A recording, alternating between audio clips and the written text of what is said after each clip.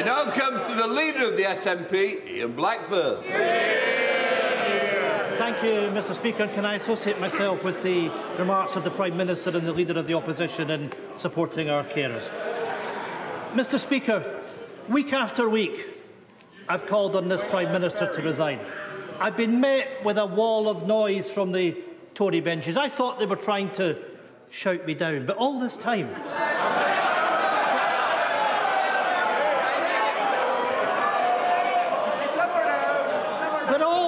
Mr Speaker, it turns out that 41% of them have been cheering me on. Because, Mr Speaker, let's be clear, at least the numbers don't lie.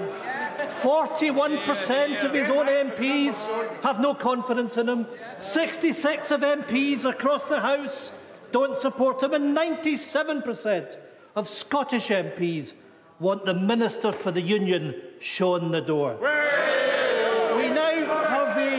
Lame duck Prime Minister presiding over a divided party in a disunited kingdom.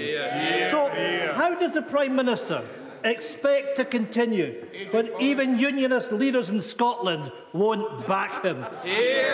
Prime Minister. I want to thank the right honourable gentleman for his characteristic warm words. And actually, Mr Speaker, I want to say that the biggest and most powerful and effective advocate of the United Kingdom over the last time that I've been in has been that man there.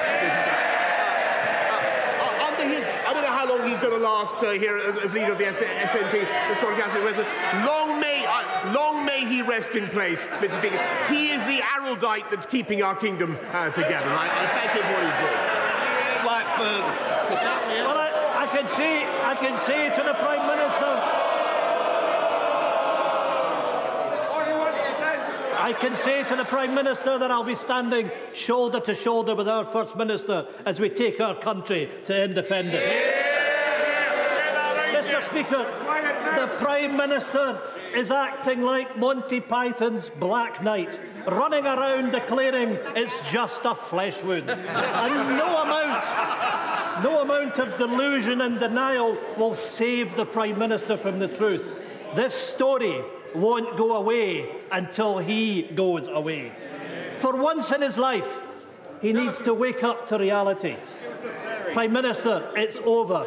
It's done. The Prime Minister has no options left, but Scotland does. Scotland has the choice of an independent future. Because it's not just the Prime Minister that we have zero confidence in.